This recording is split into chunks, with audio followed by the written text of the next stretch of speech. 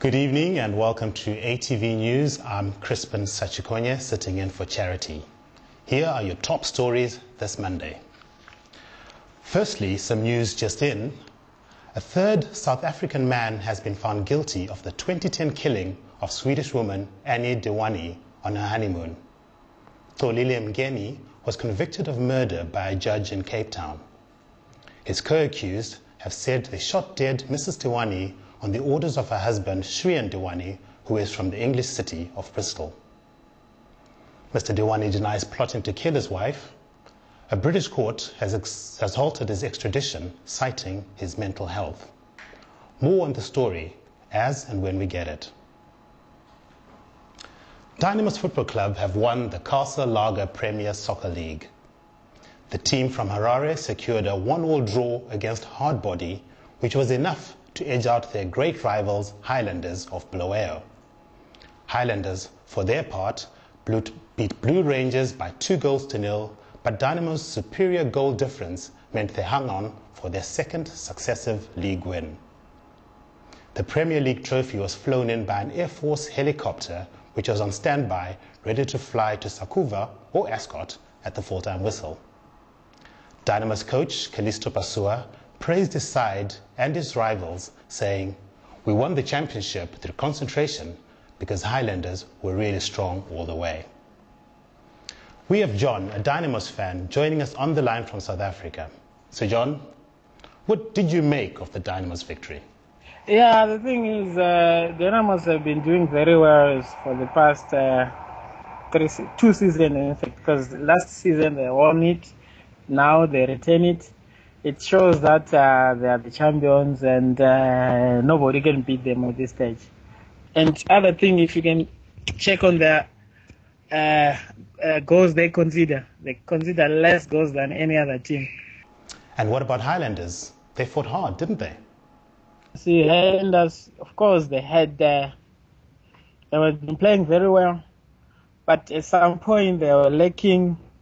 I don't know what is it. Is it the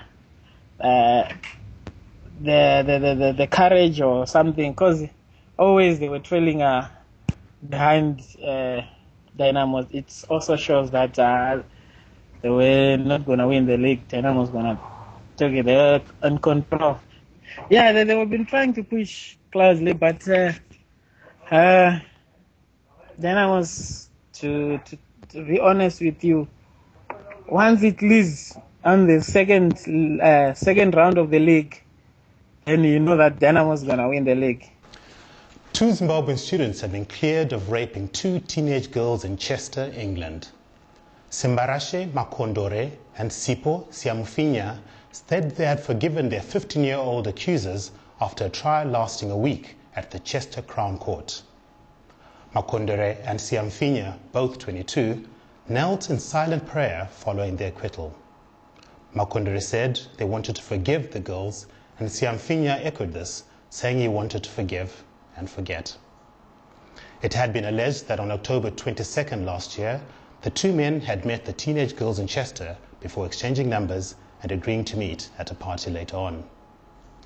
The girls claimed they were raped by the men that night. It took just over 7 hours for the jury to find the 2 men not guilty. In Chisamba, Zambia, a 24-year-old woman has been brutally murdered in unexplained circumstances. Her attackers cut off all her limbs, removed her teeth, before setting her house ablaze. The deceased, identified as Sharon by her sister Priska Kasembe, had legs and hands severed. Police confirmed the incident yesterday and believe that the murder could be a ritual killing. This murder is similar to that of student Ruth Mbandu, reported on ATV News some time ago, who also had some parts of her body removed. Police said the manner in which Sharon was murdered was strange because some parts of the body were missing and that initial investigations linked some foreigners to the killing. In entertainment news, Zimbabwean celebrity Rocky Josfets has signed a 2-year deal with Sunshine Studios in Harare. Rocky is excited about the 2-year project in which he will record 3 albums. the former Big Brother Africa housemate, will work with one of Zimbabwe's legendary music producer, Keith Farquharson. Rocky, who confesses to be in a good place in life and very happy and free, says he believes that Sunshine Studios will help him achieve his dream of traveling internationally. Here's a clip of Rocky in action.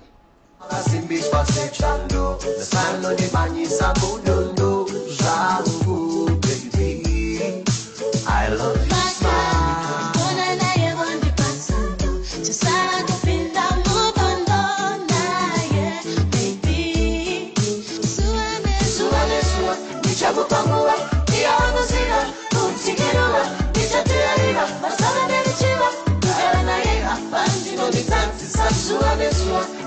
Well, it was a surprising weekend in the English Premier League, and our football expert Liam Thorpe joins me now in the studio. So Liam, plenty of surprises in the Premier League. That's right, Crispen. It was a very, very surprising weekend in the English Premier League. Manchester United, perhaps the biggest surprise of the lot. They unexpectedly lost 1-0 to strugglers Norwich. The Red Devils never really got going in this game, and too many key players failed to show up on the day. I'm sure that boss Sir Alex Ferguson will have been absolutely furious with the manner of this performance, and they lose their top place in the Premier League. They weren't the only giants to fall, as European champions Chelsea were defeated 2-1 by this season's surprise package, West Bromwich Albion. West Brom took the lead through Shane Long before Chelsea's Eden Hazard pulled them level. But West Brom were too good for the London side, with Peter Odemwingie scoring the winner. West Brom fans must be absolutely delighted as their team now move up to 4th place, just one spot behind Chelsea themselves. Surely even the most optimistic Brom fan could not have predicted this.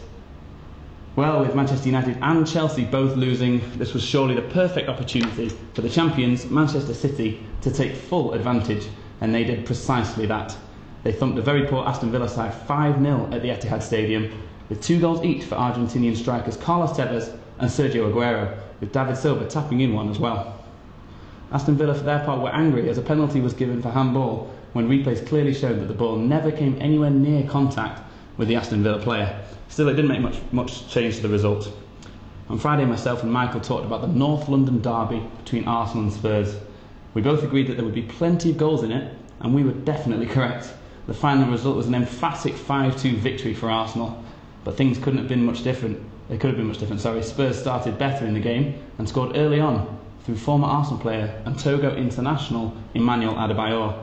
He then became the villain of the piece as he committed a stupid, dangerous foul on Santi Cazorla and was shown a red card. The 10 men of Spurs could not come back, and Arsenal's attack was too strong for them, with goals from Giroud, Podolski, Cazorla, Mertesacker and Walcott, with Gareth Bale pulling one back for Spurs late on. Wow, what a weekend. So with Man City in top of the league, are they now favourites?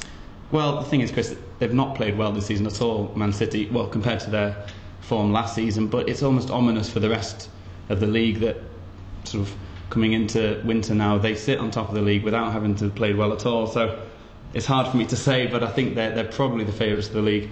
They're only 1 point above United at the moment, so it's tough. It's a close one to call, but United and Chelsea are stuttering, so I would place Chelsea just about third favourites, United second favourites, and I'd probably say City favourites. Chelsea haven't won in a while, but what do you reckon of them? They have been on a poor run of form. It's interesting, just a few weeks ago, myself and Michael Mamba were talking about how excellent they were playing, attacking players like Oscar and Mata, just absolutely dominating the league, but they've actually had a blip this time of the season, quite a few seasons in a row. It's the sort of winter blues that they seem to be suffering from. So they really need to get back to winning ways, and they might try and do that against Juventus this week. Now, we all know that you're a Man United fan. What went wrong, Liam? Well, I watched the game, and I have to say that they just didn't turn up. Norwich are not a side that United should be struggling against. They should be putting 3 or 4 goals past them. But it wasn't even a case of, Norwich just holding on for dear life. This was Man United not playing football, not having attempts on goal, and it's I have to say Norwich deserved their goal. And the funny thing is, the best chance that United had to score was actually a Norwich player nearly scoring in his own net, and that just shows how bad United really were. And I know you called the Arsenal score. Do you think that flattered the team a bit? Well, I know my colleague Mr. Mambo, who's not here today, incidentally, will be very delighted with that, but I think he'd have to be a little bit honest. If Adebayor hadn't got sent off, it could have been a completely different picture. Spurs were 1-0 up, he'd scored, they were dominating the play, dominating the midfield, And, you know, I'm not saying they would have definitely won, but there's no way it would have been 5-2. When you saw the game in action, it was so obvious that there were holes in the Spurs team purely because they were a man down. And when you've got players for Arsenal like Cazorla, Arteta, dominating the midfield, you know, with one man less, they were fighting a losing battle. But great result for Arsenal, and the fans must have been delighted. What a weekend. Thank you, Liam. No problem. Today's photo of the day comes from Samuel Kundindlovo. Why not send us in your favorite pictures, and you could win the title like Samuel. Thanks for watching, and have a lovely evening.